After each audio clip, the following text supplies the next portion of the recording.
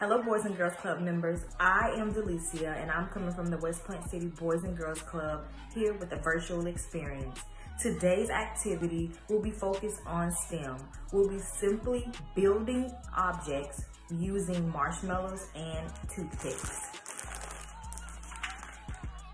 Depending on where you're going to be located with this activity, I'd advise that you use a placemat, a napkin, a plate, or anything that you can put the marshmallows on so that way it doesn't get too messy while you're participating in this activity.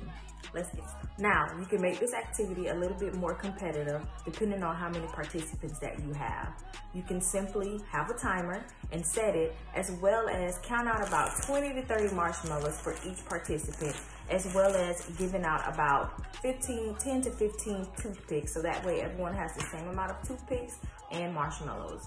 You can use your parents to judge what you guys create, or you can comment below with your parents' permission the things that you guys created using this virtual experience, and we can vote for you guys.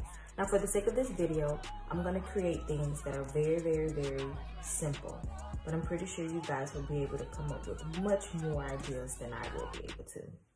So I'm just gonna do a simple square using the marshmallows and the toothpicks.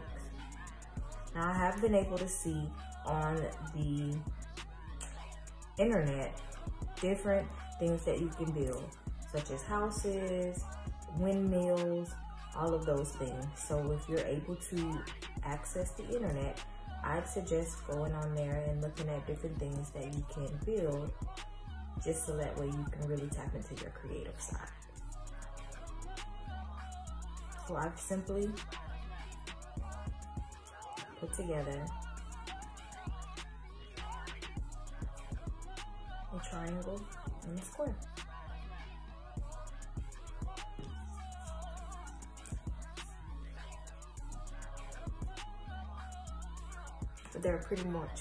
But there are more things that you guys can come up with. I really hope you guys enjoyed this virtual experience with me in the STEM activity that we participated in. If you can, please take a picture and leave it in our comments below. See you guys soon.